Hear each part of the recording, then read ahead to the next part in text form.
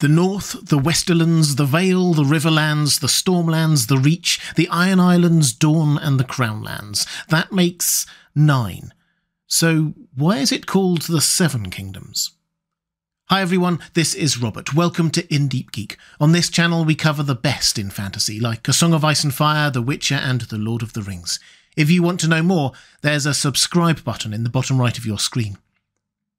This video is a collaboration with the excellent History of Westeros. Please check out their podcast and YouTube channel for the very best in Westerosi history and lore.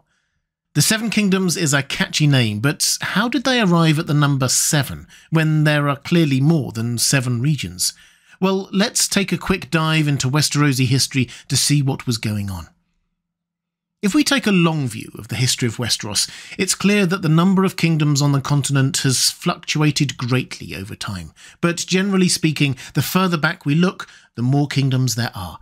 The Starks weren't always the only kings in the north, for example. We're told that even after other notable kingdoms like the Barrow kings had been defeated, many other petty kings remained, ruling over realms great and small, and it would require thousands of years and many more wars before the last of them was conquered.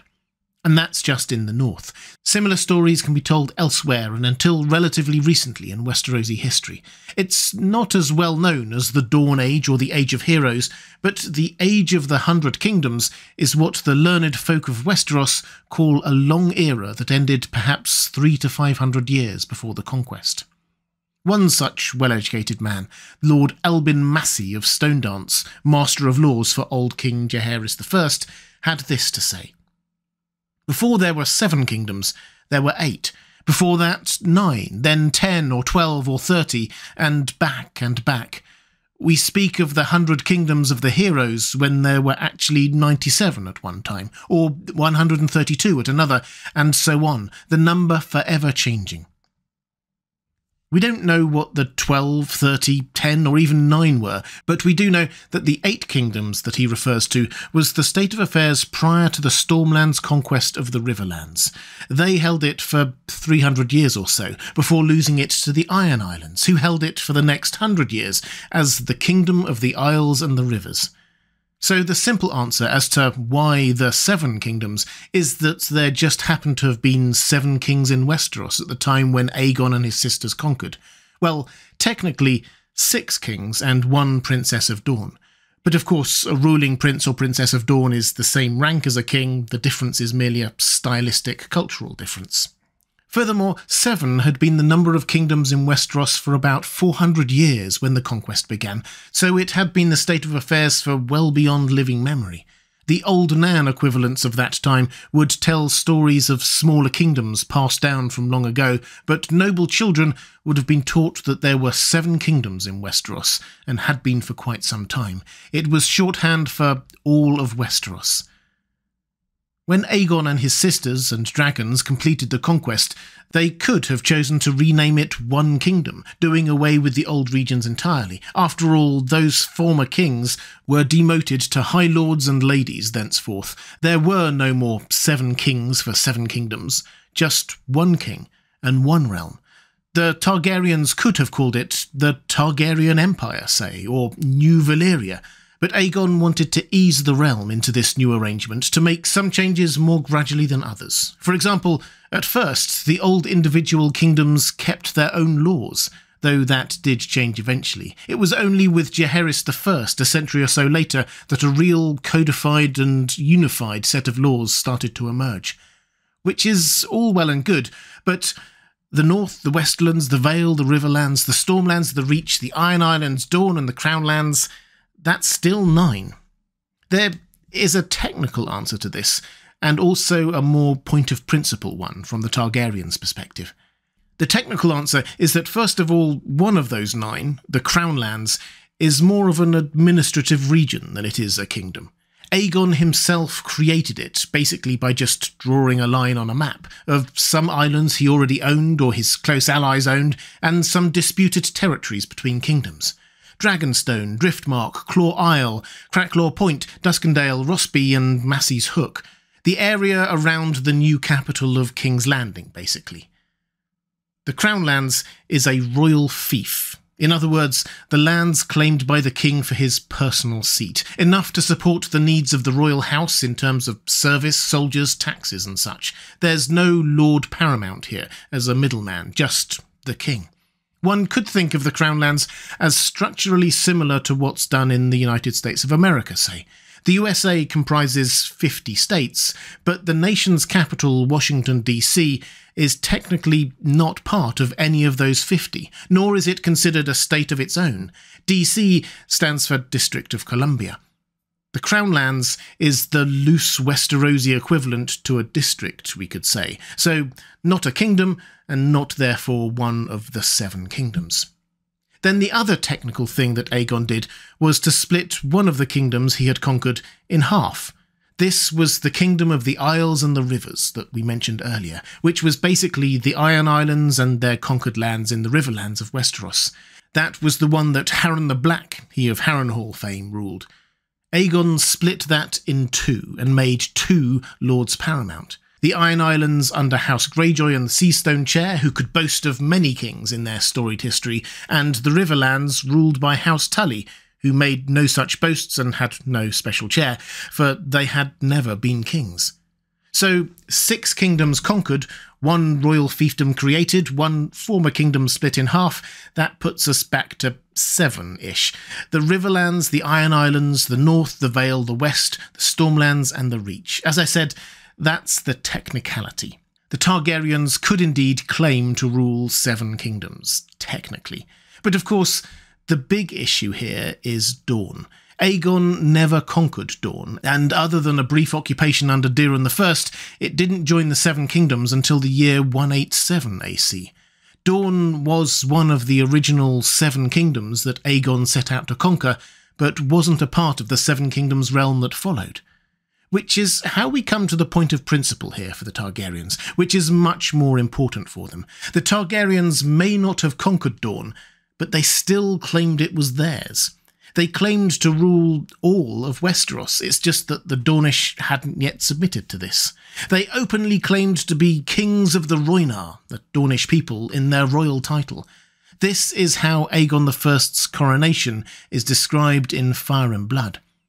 His High Holiness himself anointed Aegon with the 7 oils, placed a crown upon his head, and proclaimed him Aegon of House Targaryen, the first of his name, King of the Andals, the Rhoynar, and the First Men, Lord of the 7 kingdoms, and Protector of the realm. 7 kingdoms was the style he used, though Dorne had not submitted, nor would it, for more than a century to come. The recent revelations in House of the Dragon and hints by George R.R. Martin adds an extra layer to this. The Targaryens were prophecy-bound, with the Song of Ice and Fire passed down from monarch to monarch, to rule the entire continent, because they had to save the entire continent from the threat from the north. In that light, naming themselves rulers of the 6 kingdoms would have been an admission of failure. They would rule all 7 kingdoms. They had to. It was their destiny.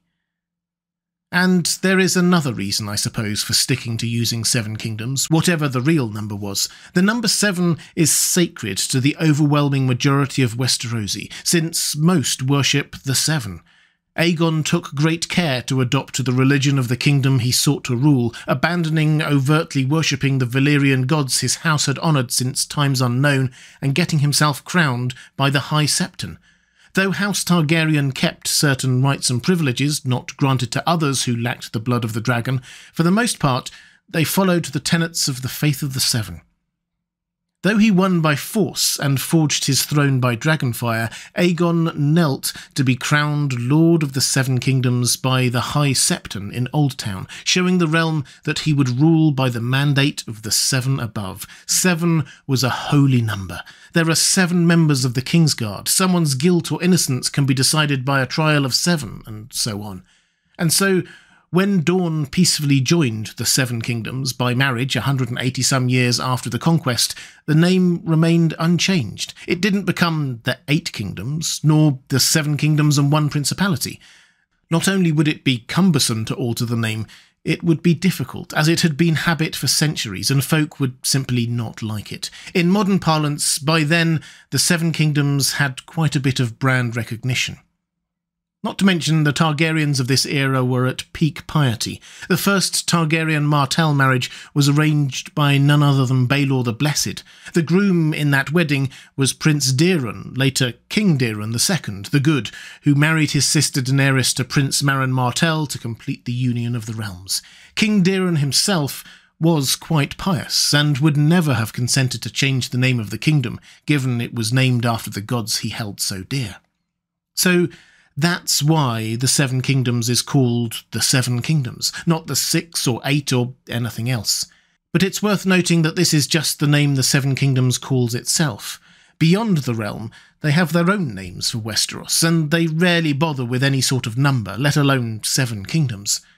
Some in Essos call it the Sunset Kingdoms, or, as the Dothraki name it, the Land of the Andals.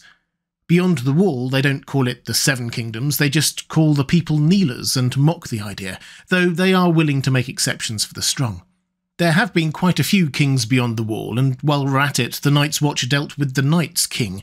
All of those events took place on the continent of Westeros too, and on top of that, we don't even know where in the north the continent actually ends. Keeping the name the Seven Kingdoms may have been partly because Aegon was so set on uniting Westeros under Targaryen rule, but he didn't unite it, not the whole continent.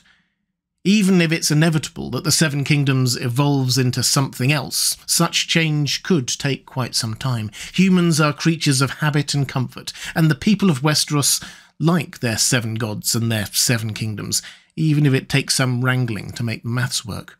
Still, if one dragon king and his sister wives can change Westeros for centuries, perhaps a dragon queen can change it again. Or if not her, perhaps other factors and forces of human nature will. What was once 100 kingdoms became 6, and that could eventually become 1 kingdom, or perhaps the 6 kingdoms, as on the TV show, or something else entirely, a realm not ruled from a throne at all.